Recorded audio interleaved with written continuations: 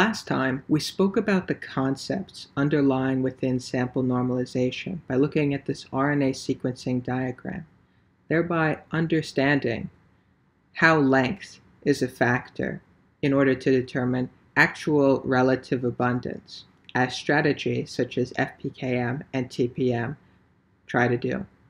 In this video, we're going to focus in on two specific concepts, the first being fragment length, and the second being the relationship between fragment length and our understanding of length in terms of estimating actual relative abundance. And I should say our understanding of gene length in that context.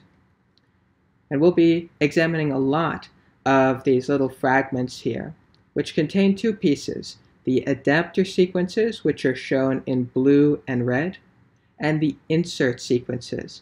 These are the actual strands of RNA that come from the cells, or wherever the source of the RNA is, wherever we got it from. This is the stuff we care about, the biological information.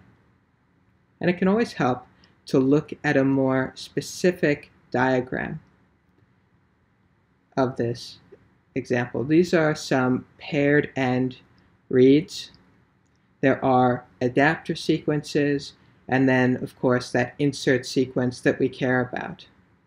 Read 1 and read 2, that's what shows that it's paired end because you get information about both sides. There's an inner distance between them. This can be positive, 0, negative, depends on the original size of the insert. And then you have the total fragment length, which is includes read 1 and read 2. This fragment length is often what people are discussing when they ask for the mean fragment length, even though the biological information is actually contained within the insert size, rather than the fragment length. Now with a paired end read, with paired end reads, it's easy to do a backtracking calculation. Once you have the reads aligned, you can estimate quite precisely what this inner distance is going to be based on looking at where all of the reads ended up and figuring out which ones are the most likely mate pairs, i.e. which read ones likely originated from the same insert fragment, from the same total fragment as read 2. And once you have this inner distance, you can add the lengths of read 1 and read 2, which you know because you know how many cycles you ran the sequencer at, and also because all of the reads within the FASTQ file before adapter trimming, before pre-processing, all of those are the same length. So you know quite precisely what the sizes of read 1 and read 2 are. And then if you know your adapter sequence, which you could get from either the sequence, wherever you bought the sequencing prep from, they can tell you the adapter and specifically, to the base pair level, and then you know the size of the adapter. Or programs can also estimate the size of the adapter. And with all of that information, you can figure out the total fragment length, and you can figure out mean insert size, mean fragment length, those values that are important within the later steps of analysis. And we'll show why they're important in a little bit. In terms of a single end read, though, what happens is you don't get the information from this second read. You don't know exactly what is on the other side of this, of this fragment. And so you have no way of knowing exactly how long the original fragment was, where this inner distance is or insert size. You can't know because you don't have information about the other side of the fragment, of the specific fragment you are looking at. And so, as you can see here, we're presented with a dilemma. There is no way really of knowing for a single end read what fragment it was sourced from, or what the length of the fragment was that it was sourced from. And truthfully, there is no answer to that problem. You'll never be able to look into a FASTQ file, find a read of 150 base pairs, and say, aha, that read came from a fragment of 300 base pairs. That specific one came from this specific fragment. It is impossible currently. But you can estimate roughly what the mean fragment length is going to be. So I can say it came from a mean fragment of 300 base pairs, so it was likely somewhere around 300 base pairs based on biological techniques. Oftentimes, a machine that is manufactured by the company Agilent, the Agilent bioanalyzer, is utilized in order to calculate a mean effective fragment length. And so you can place a certain amount of RNA after you've undergone the sequencing prep process. You'll get a graph like this. Here in blue are for approximately 150 base pair inserts, and in red there are the protocol for 600 base pair inserts. The reason why the graphs looked shifted to the right, the 150 base insert might have a mean length of a little bit over 300 base pairs, is because of certain primer sequences that have been added and adapter sequences, etc., within this specific kit. I believe the kit is also, this specific graph is from a kit manufactured by Thermo Fisher. But whatever company you get the kit from, they're often going to provide either instructions for how to run your own bioanalyzer analysis on your sequence, or they're going to provide a graph with sort of standard reference values that you can look back to in your program, if an alignment program or whatever asks for the mean fragment length. There are ways computationally of estimating this for single end reads computationally, but it isn't really possible to get a precise estimate without having some biological data on what this mean fragment length may be from a machine like the bioanalyzer. And the bioanalyzer is also very useful. Don't want to sidetrack too much, but it's very useful for detecting perhaps annealing processes that occur between two non-complementary strands.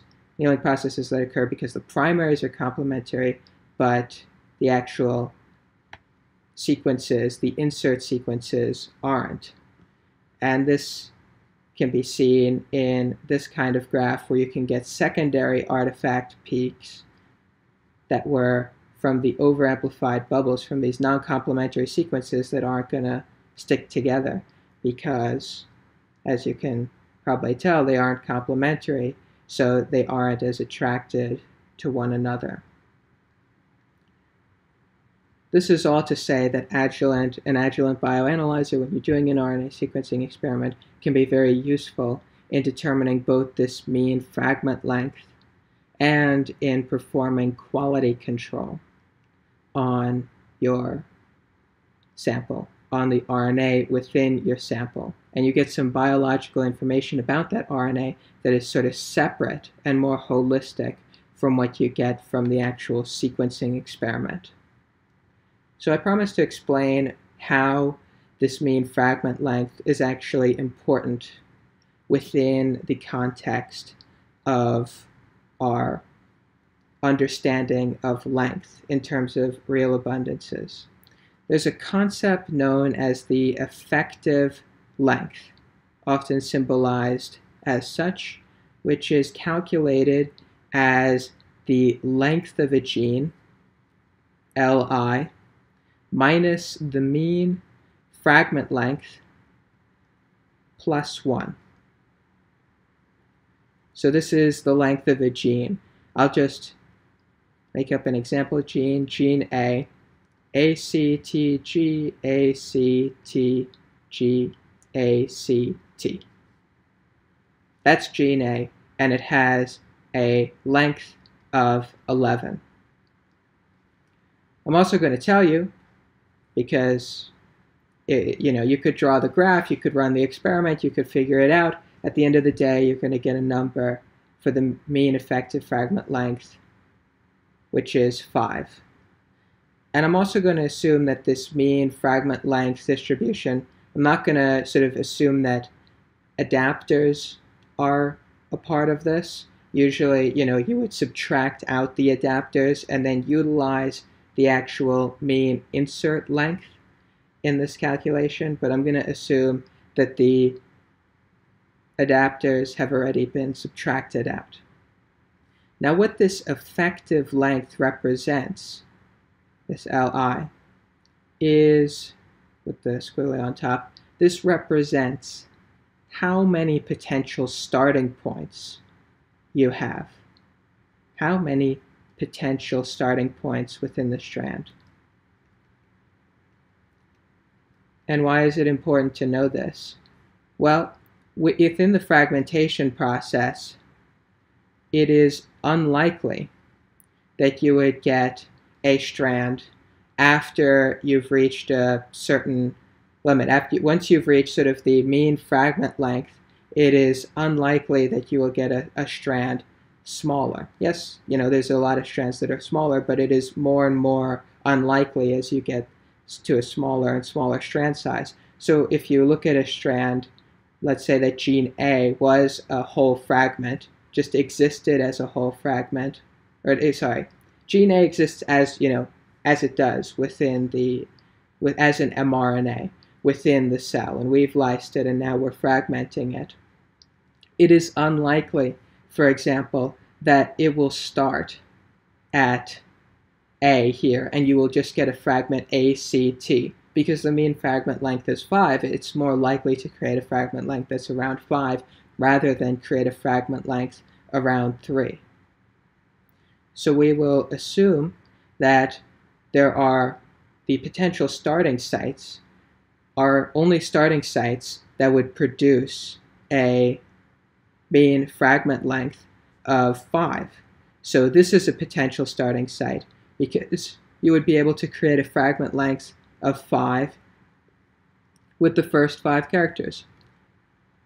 This would be a potential starting site because you could again create a fragment with 5. This would be a potential starting site because you could create a fragment with 5 nucleotides, and so on and so on. And so you would get a total of 1, 2, 3, 4, 5, 6, 7 potential starting sites for this gene that is of length 11. You have 7 potential starting sites for the fragments, assuming that the fragments have a mean length of 5. And so this effective length would thereby be equal to, if we use the formula for the calculation, 11 minus 5 plus 1, which is 6 plus 1, which is 7. And so here we see that the calculation we just did agrees with our visual analysis of the potential starting sites given this mean fragment length.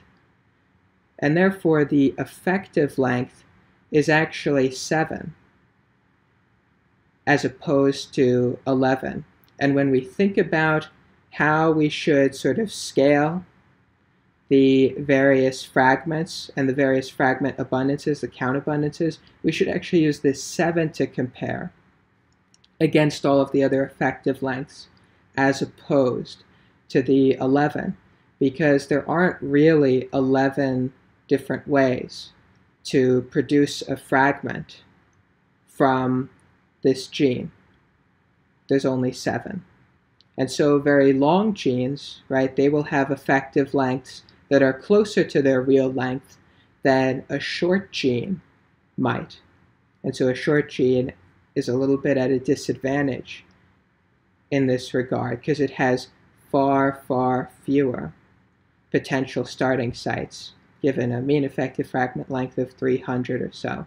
So this becomes very important when you're trying to compare between a short length gene and a very long length gene, and helps to get closer at what that specific transcript abundance, what the actual relative abundance of the transcript of the gene is going to be within the cell. Next time, we're going to look at how this mean effective fragment length is actually utilized within the calculations of different normalization techniques and counting techniques. Thank you very much for listening.